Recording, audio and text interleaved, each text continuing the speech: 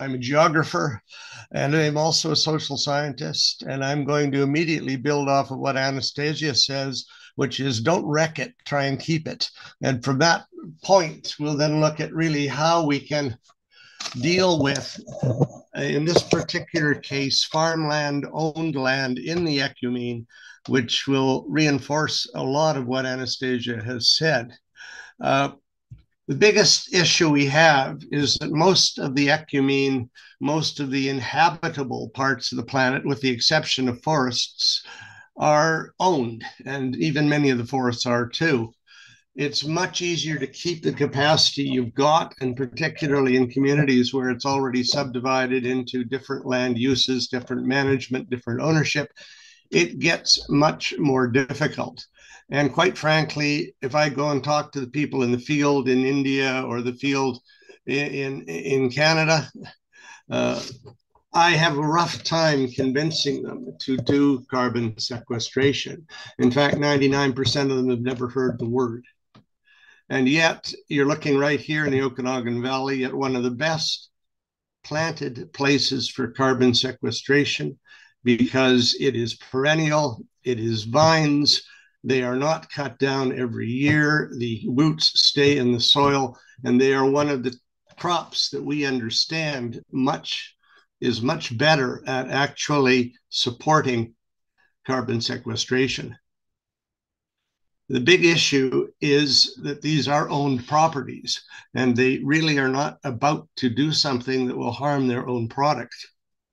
So what we are then looking at is something that will make possible uses that are compatible with the principal use of the properties we now have. The fact is that growing of crops like sugar are about the worst you can do because it is burned, it is cut every year, and you have to look at any of the systems that you're managing in a very holistic way. In the Nilgiri Hills, we have agave type things that actually are very good because they are not cut every year, they stabilize soils, and they are fully compatible with a better form of conservation. Unfortunately, other crops like some of the biggest producers in the world are things like rice. And it is one of the worst. And not only that, but it is very controversial over whether or not rice paddies and wetlands can be positive or negative in carbon sequestration. The main issue is that regeneration of what you had before is usually one of the best things to do. And we have ample evidence from many different cultivation ecosystems of which work and which don't in excessive detail. So I won't really talk to you about that today. There just isn't time. But we do have incredible amounts of data on a per hectare basis on the key crops, on which ones sequester the most over which periods, how long it takes for them to sequester, how long it takes in the case of forests in Canada to grow to the point where they are doing net sequestration. And also, as came in the previous presentation, the issues of when it comes down, when it is burned, and so forth, that are all factoring into the amount of sequestration that is indeed possible. And there's a big difference between daily sequestration and net sequestration over the life of the crop. And I just refer to those who are looking. There was an excellent presentation on just this subject in terms of sequestration for Canada about a month ago. And I noted at the bottom, it's a series of Zooms that we put on in the Canadian Association for the Club of Rome every week. The big issue is what ecosystems do you choose? Which ecosystems are in fact capable of being used for carbon sequestration? Not only that, but you can't really mess with something like a wetland without affecting what happens downstream. And as Anitra will tell you later, what comes in definitely affects what happens in the oceans and downstream. And they are part of a very holistic look at how ecosystems serve the planet. We're looking really at very small scale environmental engineering in most cases when we're talking about owned land, your own property, whether or not you have grass on your lawn. All of those, in fact, at least are measurable in terms of whether or not they have capacity for carbon sequestration or whether you have destroyed it. And one of the worst really has to do with cattle, that we know that to begin with, simple fodder is not a very good one. Whereas on the other hand, the agave and other crops on the permanent crops shown on the right on this slide in Mexico are very strong sequestering crops. They have strong roots. They are there for a very long period of time and they will sequester.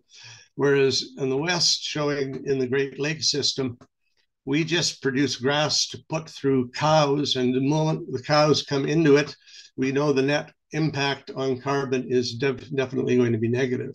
And we're saying a whole system approach is probably the only one we can use when we're assessing any of these in a realistic fashion.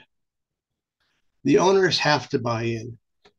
They're not going to do something they're not paid for. And one of the biggest initiatives we've done for many years is to try and convince people that there is a very broad range of environmental functions that do have value, and to try and get people to build that value into their own decisions. And if the owner of these fields is not receiving some kind of benefits from doing things that allow sequestration to happen, it's not going to happen. We can't even make them keep the water from running off their fields into places it should not, unless we provide methods for rewarding that function. We're asking them to manage water as well as crops. We're asking them to manage tree cover instead of crops. And what are we paying them for? And that's a very big issue for the future if we're going to get people to buy into sequestration. Certain crops definitely are very good for sequestration. The bamboo forest is probably the strongest, fastest growing, and as long as you leave it for a while, going to do a great deal of sequestration. So are these vines on the west, on the left, and the Christophine fields in Trinidad. Again, they are there permanently. You're taking crops off them. They are controlling erosion, and they are also sequestering carbon fairly effectively.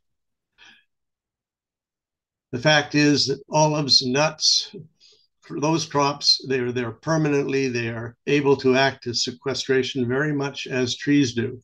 And because they're there for a long period of time, they are sequestering for a long period of time.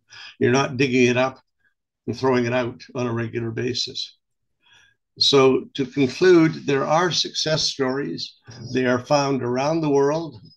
They are working better from our studies so far, definitely in rainforests and in tropical areas, simply because there's a great deal more energy, a deal more transfer of energy and of nutrients.